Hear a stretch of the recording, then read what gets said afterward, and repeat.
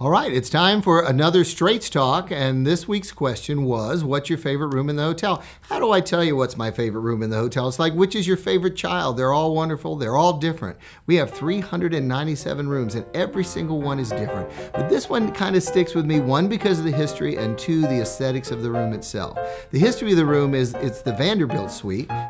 We're connected with the Vanderbilt here at the hotel almost by accident. It's kind of an interesting story.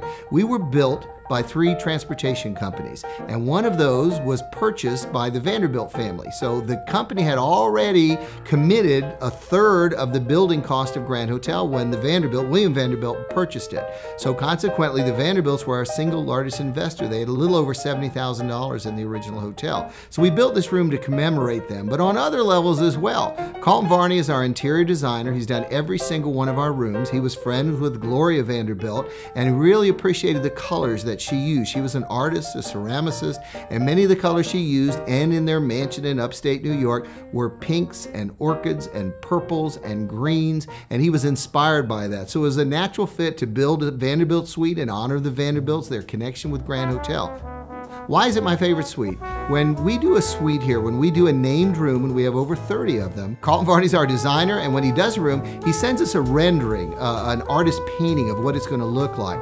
The family that owns this hotel, the Musser family, approve it, and then we do the hard labor, and we build the room itself, remodel it to wherever level it needs to be before it's decorated. Then items just start arriving. They arrive all through the winter, from all over the world, from Carlton Varney, from auction houses here and in Europe, and they're laid out. And then his crew comes and does initial placement. Then he comes, Carlton Varney himself, and he does the final placement. And this room is so dramatic to me because when all the parts and pieces of this room were laid out, none of them looked like they should go together. I mean, that's the Carlton Varney style, to shock you without clashing.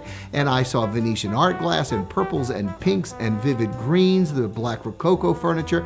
I said, I hate to say it, but I think Carlton's lost it. This is never going to work. And it's just one of the many, many rooms that I thought was going to be over the top. And when you walk in, it works like no other room. Carlton Varney goes through little trends, and one of them were the crown beds, so we did the crown bed in here. And one of my favorite Dorothy Draper pieces, the work that she did at the Fairmont Hotel in San Francisco. We have 2 couches she originally designed for the Fairmont, and the coffee table that's right behind me here. That originally was in the lobby of the Fairmont Hotel. So, taking the historical connection with the Vanderbilts, Carlton Varney, our designer's connection with the Vanderbilts, and these bright, vivid, fun colors that represent them and certainly represent Grand Hotel.